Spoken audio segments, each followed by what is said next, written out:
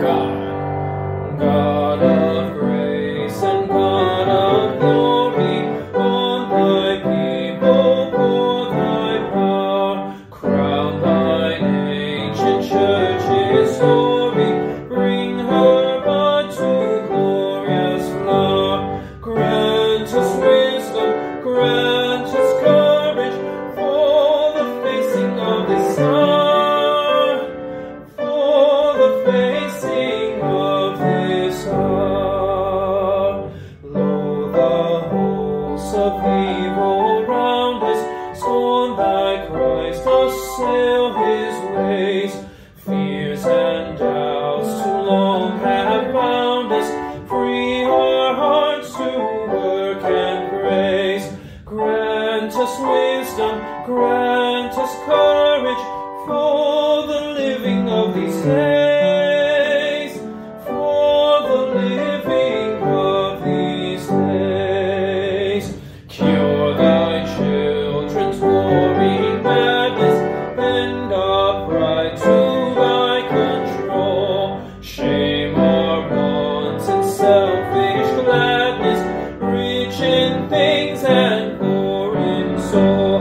Grant us wisdom, grant us courage, lest we miss thy kingdom's goal, lest we miss thy kingdom's goal. Save us from weak resignation to the evils we deplore. Let the search for thy salvation be your glory evermore. Grant us wisdom, grant us courage, serving thee whom we adore, serving thee whom we adore.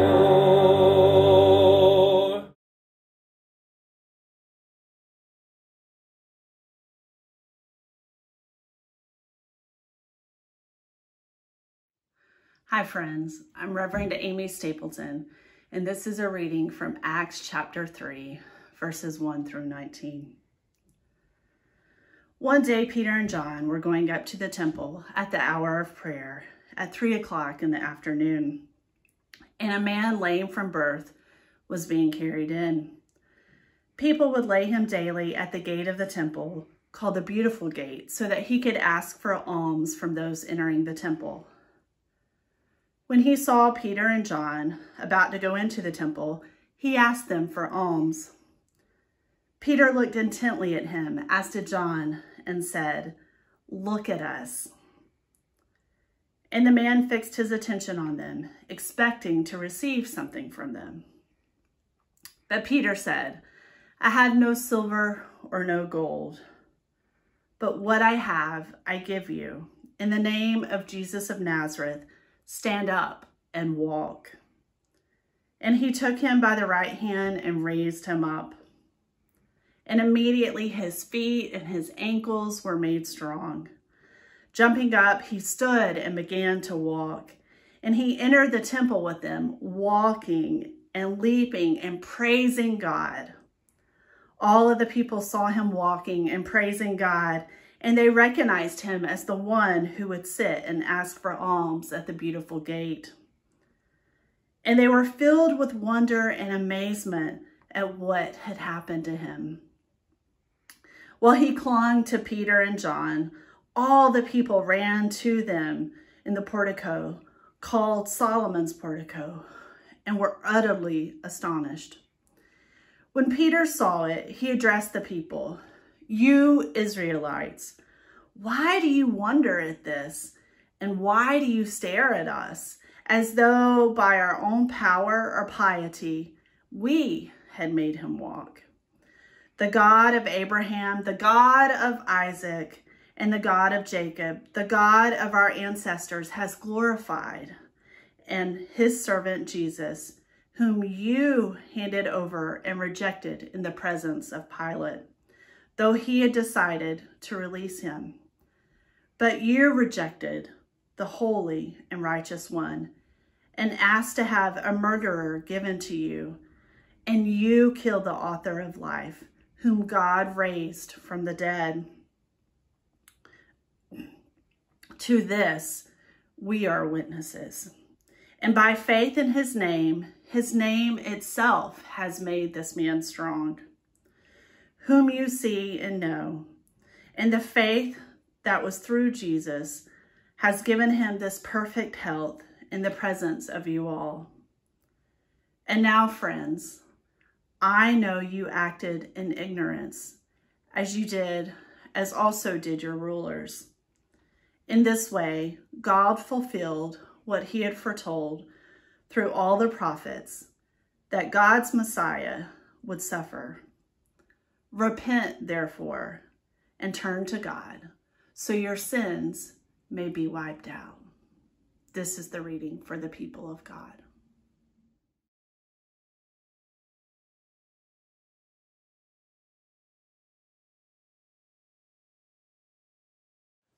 A reading from the Gospel according to Luke, chapter 24. Now on that same day, 2 of them were going to a village called Emmaus, about 7 miles from Jerusalem, and talking with each other about all these things that had happened. While they were talking and discussing, Jesus himself came near and went with them, but their eyes were kept from recognizing him. And he said to them, "What are you discussing with each other while you walk along?" They stood still, looking sad.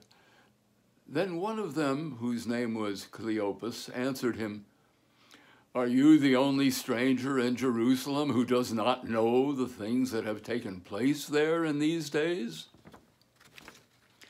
He asked them, "What things?" They replied, "The things about Jesus of Nazareth, who was a prophet, mighty in deed and word before God and all the people, and how the chief priests and leaders handed him over to be condemned to death and crucified him. But we had hoped that he was the one to redeem Israel. Yes, and besides all this, it is now the 3rd day since these things took place. Moreover, some women of our group astounded us. They were at the tomb early this morning, and when they did not find his body there, they came back and told us they had indeed seen a vision of angels who said that he was alive. Some of those who were with us went to the tomb and found it just as the women had said, but they did not see him." Then he said to them, "Oh, how foolish you are, and how slow of heart to believe all the prophets have declared. Was it not necessary that the Messiah should suffer these things and then enter into his glory?" Then, beginning with Moses and all the prophets, he interpreted to them the things about himself in all the scriptures. As they came near the village to which they were going, he walked ahead as if he were going on, but they urged him strongly, saying, "Stay with us, because it is almost evening and the day is nearly all over." So he went in to stay with them. When he was at the table with them, he took bread, blessed and broke it, and gave it to them. Then their eyes were opened, and they recognized him, and he vanished from their sight. They said to each other, "Were not our hearts burning within us when he was talking to us on the road, while he was opening the scriptures to us?" That same hour they got up and returned to Jerusalem, and they found the 11 and their companions gathered together. They were saying, "The Lord has risen indeed, and he has appeared to Simon." Then they told him what had happened on the road, and how he had been made known to them in the breaking of the bread. While they were talking about this, Jesus himself stood among them and said to them, "Peace be with you." They were startled and terrified and thought that they were seeing a ghost. He said to them, "Why are you so frightened? And why do doubts arise in your hearts? Look at my hands and my feet. See that it is I myself. Touch me and see, for a ghost does not have flesh and bones, as you see that I have." And when he had said this, he showed them his hands and his feet. While in their joy they were disbelieving and still wondering, he said to them, "Have you anything here to eat?" They gave him a piece of broiled fish, and he took it and ate in their presence. Then he said to them, "These are my words that I spoke to you while I was still with you, that everything written about me in the laws of Moses, the prophets, and the Psalms must be fulfilled." Then he opened their minds to understand the scriptures, and he said to them, "Thus it is written, that the Messiah is to suffer and to rise from the dead on the third day, and that repentance and forgiveness of sins is to be proclaimed in his name to all nations, beginning from Jerusalem. You are witnesses of these things, and see, I am sending upon you what my Father promised. So stay here in the city until you have been clothed with power from on high." Here ends the reading from Luke.